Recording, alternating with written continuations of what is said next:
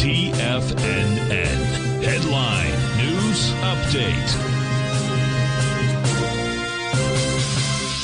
Good morning, folks. This is Steve Rhodes coming to you live from the shores of sunny and very pleasant Delray Beach, Florida. This is your 11 a.m. update, and currently we have a bit of a mixed bag out there. That mix goes like this. The Dow's off 164, S&P's down 6, NASDAQ 100's off 9.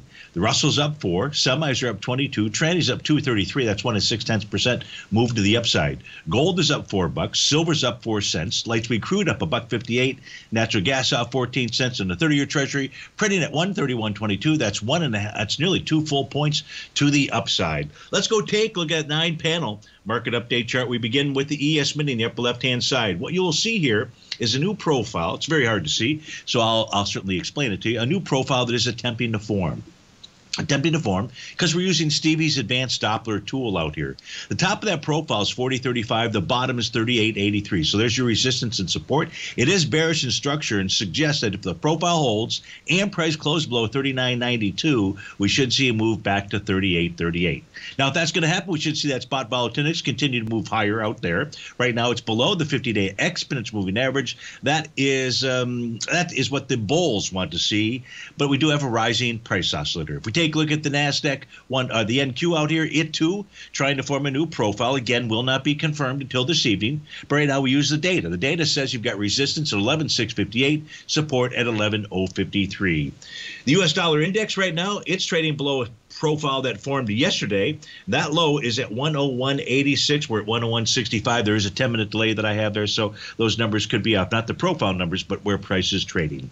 Goldilocks yesterday, well, that's interesting. The two different chart patterns out here. So it looks like a dark cloud cover candle out here. So that would have confirmed, and it is a dark cloud cover candle, would have confirmed a sell the D point pattern. But there's a new profile that's also attempting to form. So even if we do get a pullback out here, price should find support at 1864 to 1873. Again, this profile will not be confirmed until this evening. We take a look at silver, also trying to form a new profile, but here it's got a Rhodes momentum indicator top. Price needs to close above 24.52 to signal it's on its merry way to the upside. Light sweet crude is trading above and closed above yesterday. The top of its daily profile should target 84.09. That's the top of the weekly profile. Natural gas just won't get out of its own way out there. I don't even have the A to B equals CD pattern. But as you can see, price is below the bottom of its daily profile. Old support becoming resistance out there.